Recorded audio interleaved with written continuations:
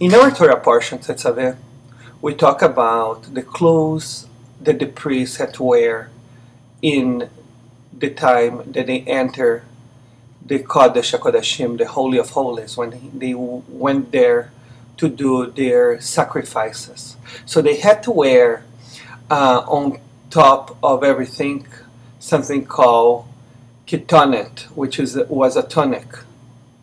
Then had to wear michnasayim, they were breeches.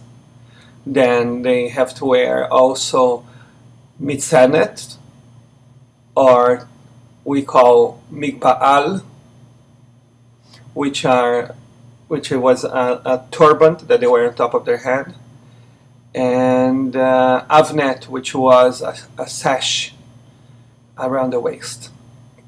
And then the high priest had to wear the breastplate with the 12 stones representing the 12 tribes of Israel.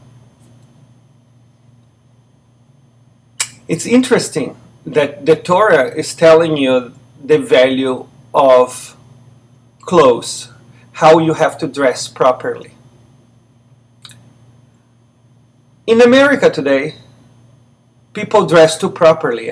They wear brands that they cannot afford. They lust after clothes that they really don't need, because most of the time they want to use money that they don't have to impress people that they don't like.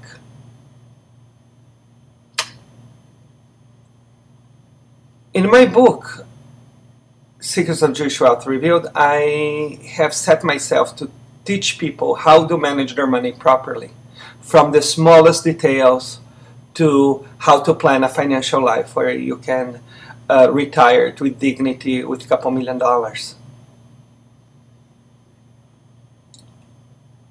In this book, I try to teach people a perfect system that will teach them that your car should not be more than 1 or 2 months of your income.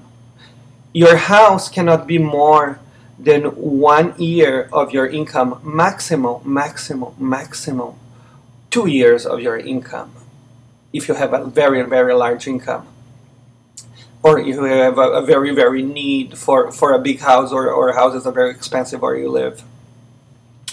But I never spoke about clothes up to this moment.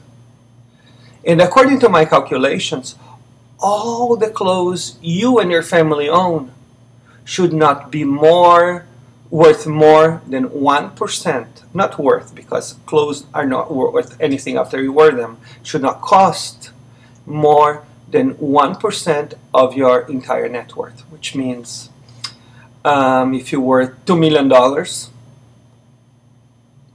would it be okay for you to have $20,000 worth of clothes?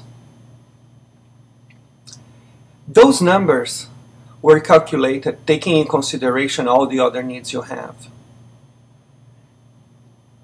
Sometimes we need to be able to define our clothes and not let them define us.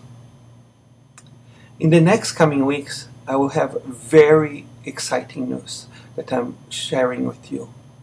But for now, have a wonderful week. Shabbat Shalom. Have a beautiful Purim. Forget, in Purim, we mask ourselves to look like someone else. But our clothes do not make who we are.